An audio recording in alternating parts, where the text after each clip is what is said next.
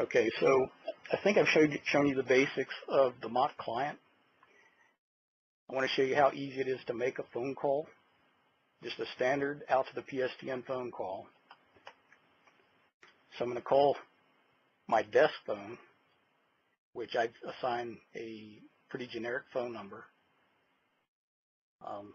You'll see if I type in a 3-digit extension, I've actually got a rule set to automatically make that an E164 formatted number, and you can see it shows up here below. So if I go ahead and click that, click the call, it'll actually reach out to my Polycom phone.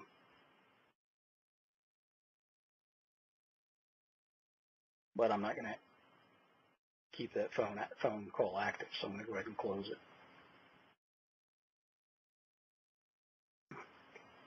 It's that simple to make a phone call. And it's just as simple to receive a phone call. If I call from that same phone inbound to this device, to the Mott client,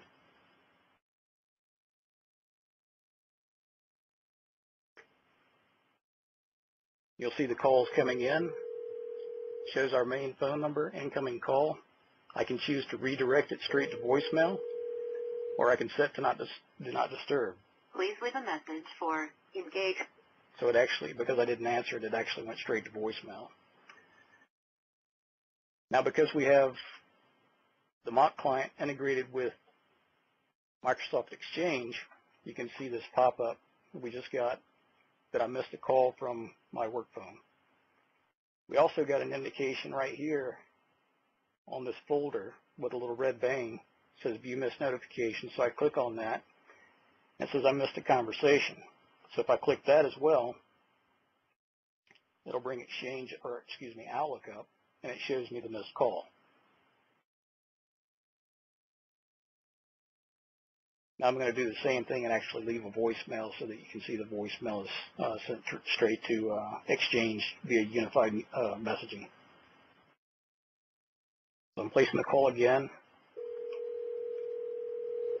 sending it to voicemail. Please leave a message for Engage Einstein. After the tone, please record your message. When you finish recording, hang up or press the pound key for more options. This is a test message. Thank you. All right, and momentarily we'll get a pop-up indicating that a voicemail was received. So there's the message incoming from Outlook, and then this is what the indicator looks like when a voicemail has been received. So if I click that, click on the voicemail message, I can open that up, and I can listen to the voicemail if I choose to. But I'm not going to do that right now because you wouldn't be able to hear it. And that's just to give you an idea of how well Microsoft OCS integrates with Exchange, how handy it is and how useful it is, and just how easy it is actually.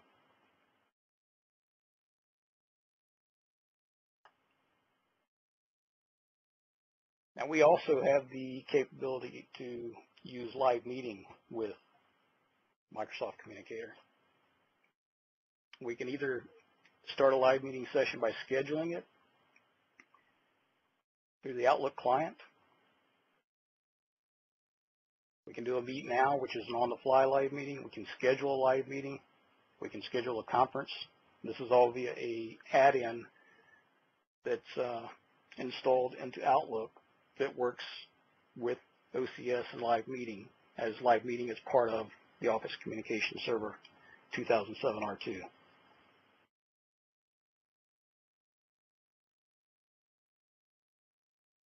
Actually, I think I got a little bit ahead of myself. Let me go back to the basic client because I wanted to show how easy it is to do an IM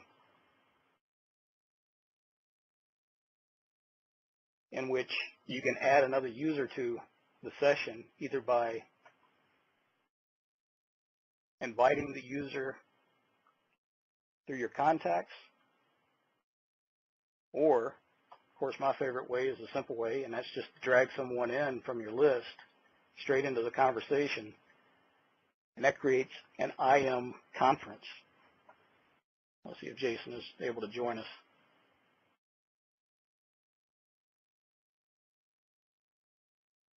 All right, so he's there. Now the same thing applies here when you have multiple users in a conference situation. If I want to escalate this to a voice call, I can just click on the join a conference call using Communicator here, which is the same one we saw when it was just two-way, and that creates a voice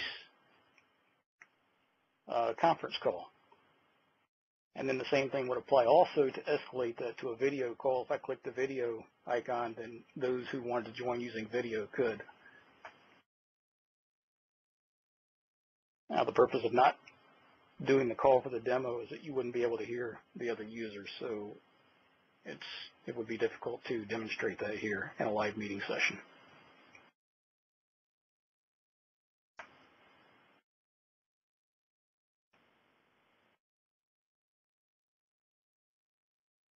So I'll go ahead and close that out. Robert, are you still with me?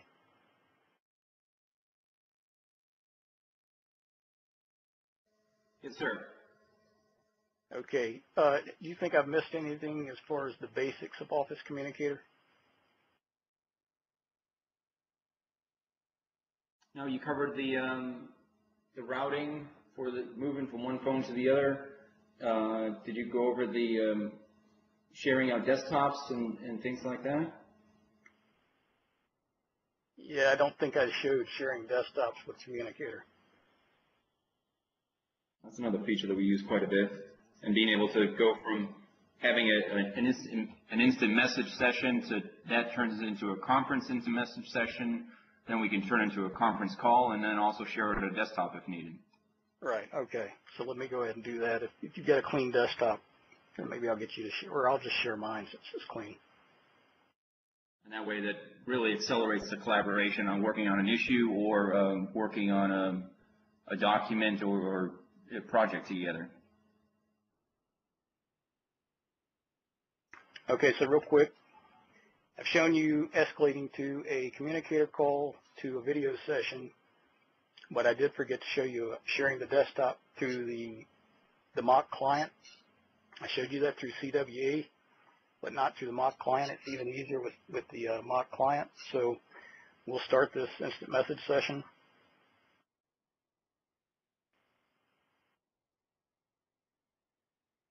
And either one of us in the session can start sharing a desktop.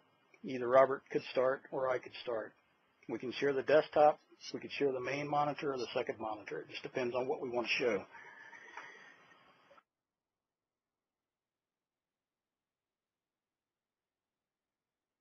So I'll just share the main monitor.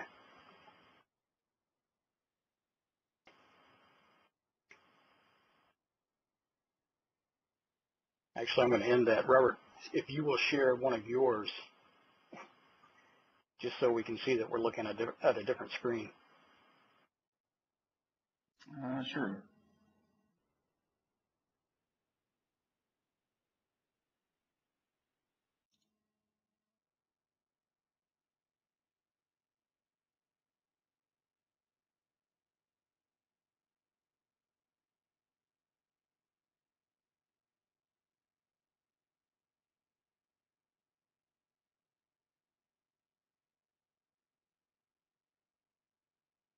Can you see that, Scott?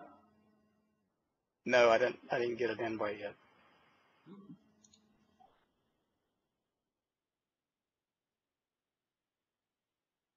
There you are. Wrong. You probably chose the Scott Barr account, didn't you? I actually shared it over Jason. Oh. There we go. All right, good. So you can see Robert's screen is here on my screen. And he could give control if he wanted to so that I could actually control the screen. I could maximize it to make it larger, resize it. We could continue the IM session, or we could go ahead and add audio to the session or video if we wanted to. Generally speaking, when we do remote desktop sessions, it's pretty much left at IM or audio being the quickest way to collaborate. And as you can see, it was very simple to set up the session, quite fast as well. And we could invite others.